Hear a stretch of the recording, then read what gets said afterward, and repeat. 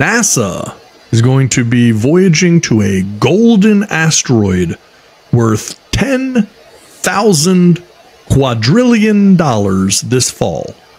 Not a joke, not a mispronunciation or a misstatement. Scientists hope studying the rare asteroid will provide new insights into our own planet. They have set a new date for this highly anticipated space mission to a massive metal-rich asteroid. They were going to be going in August of 2022, but since it's a 280 million mile voyage, they want to make sure they get it right, and they had to have some delays and everything else. And so they're going to be going to this asteroid called Psyche, that's named for the Greek goddess of the soul. This asteroid was first discovered in 1852.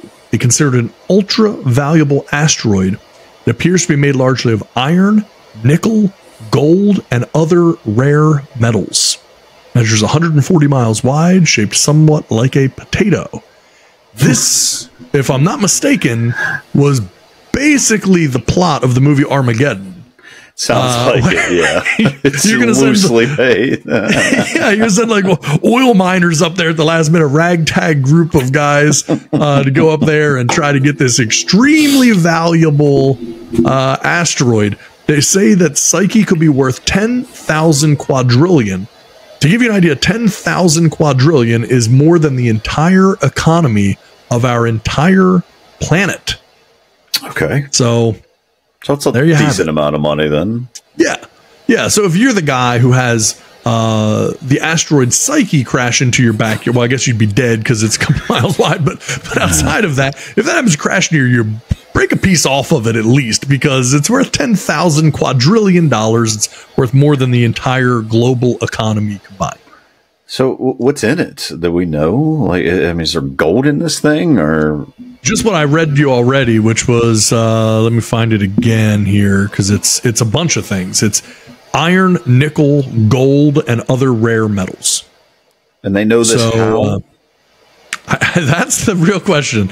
I have no idea how they could know it, because they clearly haven't been there before. They say it appears to be made of those things. I don't know if it just like is shiny, so they say, oh, it must be gold in there. I don't know. But they're very confident that this is an extremely valuable asteroid for whatever reason. So, yeah. And it's so far away that nobody knows anything. That's right, yeah. Anything about it. We're just going up to space. It's and they just throw out the most random number. 10,000 quadrillion dollars doesn't even seem like it's a real number. Meanwhile, they're going up there and putting all these other tracking satellites. Yeah. Jeez. Yeah. I thought it was pretty crazy stuff. Yeah. How long does it take to get 280 million miles somewhere? Oh, it's a trip. It's a haul. There's no getting around that. I'm not sure exactly. So this thing's going to go up there and extract this stuff? Are we trying to mine it? They're just studying it, apparently. We just want to study it. So yeah, supposedly. All right, cool. Yeah, so their thing is that for whatever reason, and I don't know why specifically you would need to do this, because again, we've known about this thing since 1852.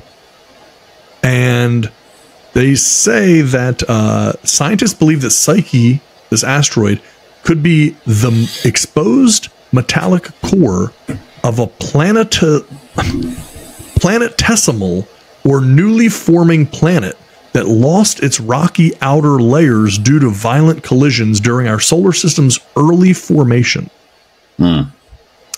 This the Psyche mission would be NASA's first ever visit to a world rich in metal rather than rock or ice. The spacecraft is expected to reach asteroid in August of 2029 and orbit it for 26 months. They think that scientists, they hope that studying Psyche could offer new insight into the interior of our own planet, because we cannot see or measure Earth's core directly. So the hope is, looking at this, which is essentially what they think is the core of another planet that fell apart, would help them learn about our core. which means if they find out that our core is made of gold and valuable metals, they're going to find a way to crack Earth in half. Like, it's going to happen. It's going to happen. Yeah. Good run, Earth. Yeah. Appreciate you. We're just going to take a little bit, okay?